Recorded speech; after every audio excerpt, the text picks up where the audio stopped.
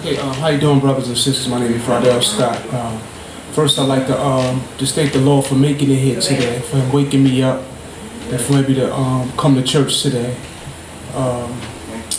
I've been having a calling now for like the last 4 years to go to the Holy Land of Israel, but like financially wise, it's been hard for me to go out there. But I pray every day that I'm able to go out there to visit Him, just to say thank you. You know, thank you for coming down here and dying for me.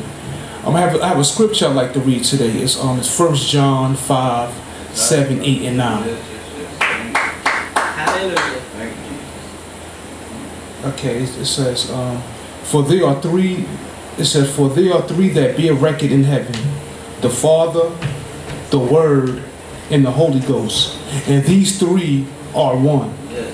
And there are three that bear witness in earth, the water, the Spirit, and the water, and the blood, and these three are one.